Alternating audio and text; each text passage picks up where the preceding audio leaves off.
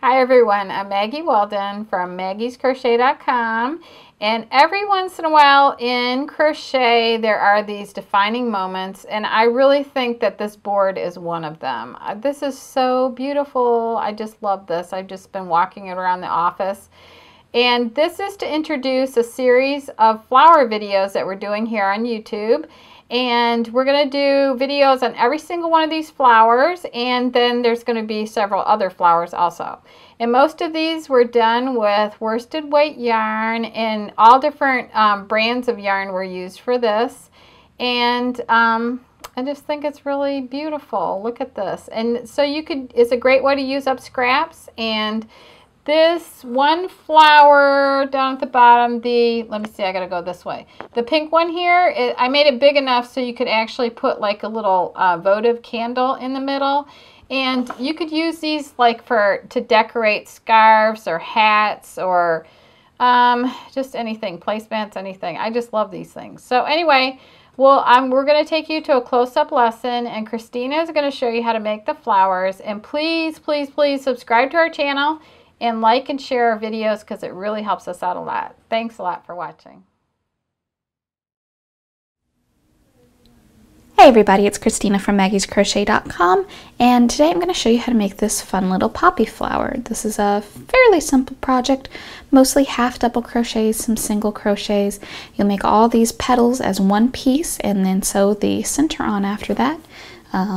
These would be great for a lot of things. You can make a whole field of them. Poppies, poppies. Of course, then it might snow on you.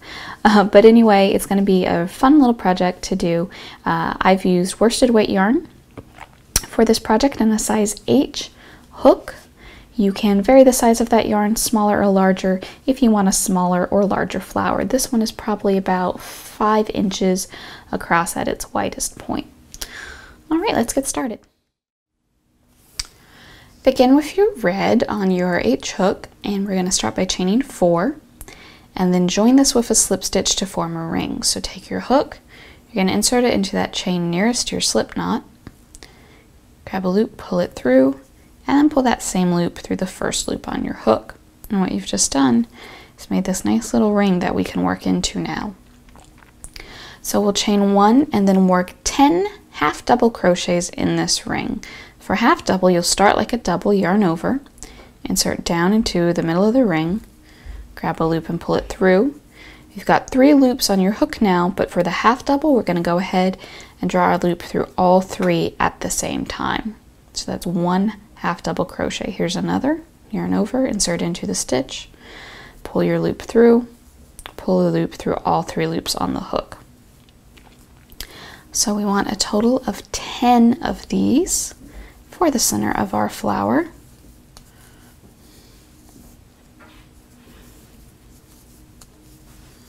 And you may find from time to time that your stitches kind of fill up the ring before you're done, but if you just grab them, you can just kind of shimmy them over a little bit and create yourself a little more space. And if you have to do it a couple times, that's fine. I usually have to do it once or twice when I'm working this many stitches into a ring.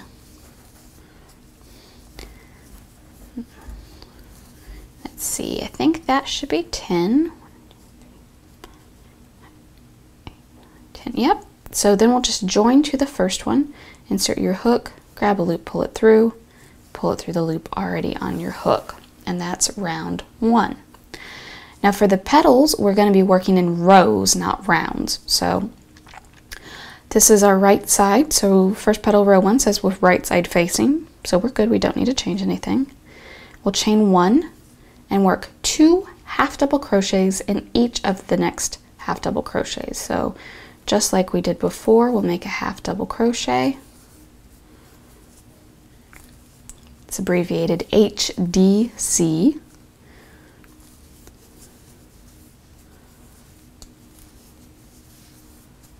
All right, so I've got 2 in each for a total of 4. And you want to take a stitch marker I like these, they're really easy to use, and mark the next stitch. So you'll just insert that in there, and these lock just like that. So we're going to put that there and ignore that for a minute. Chain 1 and turn at the beginning of each row. So for row 2, it says 2 half double crochets in the first, oops, let's try that again. 2 half double crochets in the first stitch.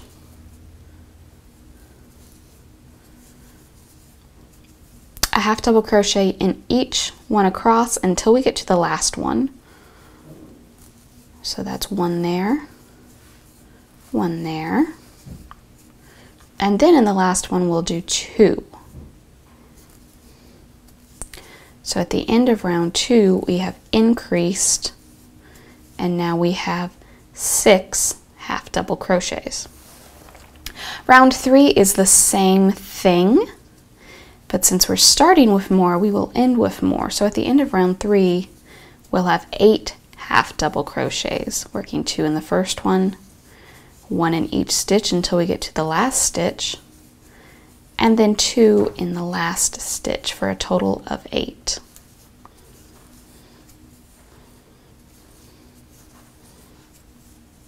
Just like that. Round 4 is just a half double crochet in each stitch across, so that's 8 half double crochets.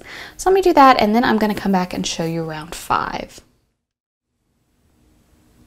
Into row 4, we've still got 8 half double crochets.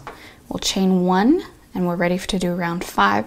Row 5, starts with a half double crochet decrease. So you'll start like normal, yarn over, insert down into the first stitch, pull your loop through, and pull your next loop through only 2 of the loops on your hook. Normally for a half double you'd pull all the way through all 3, but leave the last one there. So now you've got 2 loops on your hook. Then yarn over, we'll go down into the next stitch, pull a loop through. You've got 4 loops on your hook, and go ahead and pull through all 4 of those. And now you've got only 1 stitch where you had 2. Do that, and then a half double crochet in each stitch across except the last 2. When you get down to the last 2 stitches, you will work another half double crochet decrease. So yarn over, insert into the first stitch, pull loop through, grab a loop, pull it through 2 loops, yarn over, go down into the next stitch, pull your loop through. Now you've got 4 loops, so go ahead and pull through all 4 of those. So now you've got 6 half double crochets. 1, 2, 3, 4, 5, and 6. Round 6 is the same thing. You'll work a half double decrease in the first 2 stitches.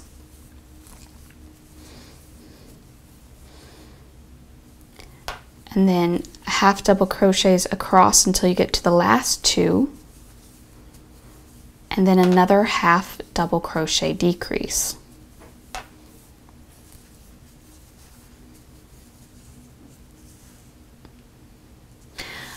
And then for at the end of row 6, which is what we just did, we've got 4 stitches across the top.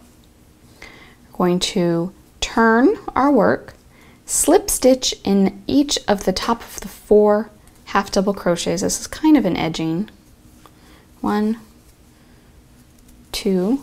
The slip stitch is really easy. You're just going to insert into your hook, pull a loop through, and then pull that same loop through the loop already on your hook. There's your slip stitch. So there's 1 in each of the 4 stitches across the top.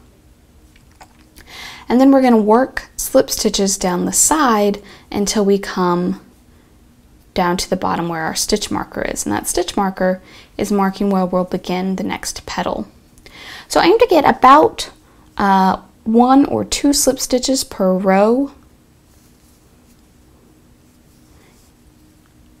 In my opinion, this is not an exact science. It's what looks good, which will depend on how tightly or loosely you crochet.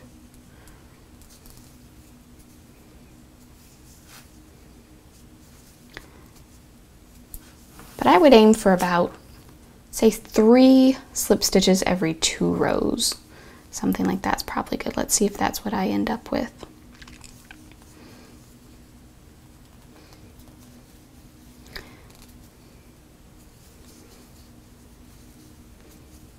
So I got, let's see, looks like 1, 2, 3, 4, 5, 6, 7, 8. I got about 8, maybe 9 slip stitches down the side of the petal there. And then you're ready to start the next petal. So here we've got this stitch that we marked. You can take that marker out now, and in that stitch that we had marked, you'll start working the next petal. You'll start with a slip stitch in that stitch, chain 1, and then 2 half double crochets. All in that same stitch right next to your first petal. And the next stitch, you'll also work 2 half double crochets. Then the rest of the petal is just like the first petal we did. You'll repeat rows 2 through 6, and then slip stitch down the side, and continue working your petals all the way around. And when you finish, you should have a total of 5 petals. They curve really nicely. It's a really neat look. So I'm going to go make all my petals, and then I will come back, show you how to make the center of the poppy and how to put it all together. Now the center of your poppy will be black. I'm showing you in white because black would be just a little hard to see exactly what I'm doing. So you'll want to make your center in black. Round 1 of the center of the poppy is exactly the same as round 1 of the center of the flower itself that you just made out of the red. You'll chain 4, join with a slip stitch to form a ring, and then work 10 half double crochets in that ring, which is what I've done here. For round 2, you'll chain 1 and turn, and in this first half double crochet you'll work 2 single crochets, and in the next one you'll just work 1 single crochet. So you'll repeat that 2 1 single crochet pattern around. So there's 2, next one's 1, and when you finish you should have 15 single crochets around the center of your poppy. And that way you can finish off and weave in your ends. Now I'm going to sew my poppy center to my poppy, so I'm going to leave a nice long end to do that with. And I will come back and show you just how that's done. Here is the poppy with all 5 petals. And here is my center. Again, yours will be black. So to sew these on, I've left a nice long tail on my center. Easiest way I have found to thread a yarn needle is fold your yarn in half and kind of pinch it in between your thumb and your index finger. Take your yarn needle, the bigger the better I think. This is one of the biggest ones I've got. And then you're just kind of wiggle the eye right over that yarn you've got pinched between your fingers. That's a lot easier than trying to thread this end through this eye. So then you'll want to center it, make sure you've got the right side facing you. And let's see, there's a couple different ways you can sew this down. I'm just going to kind of go into the bottom of each petal and then into the back of the center. And just kind of sew it down like that all the way around the edge. Every now and then I like to do like a little back stitch. So here, for example, I'm going to go back through those stitches and then back through the same ones on the petal that I already went through, just to make it a little more secure. So if you do that all the way around, you will have a nice, lovely, secure little poppy. Well, I hope this video has been helpful to you. If you've got any questions, please do leave them in the comments below, and you will find down in the description the pattern and everything else you'll need for this project. Thanks for watching.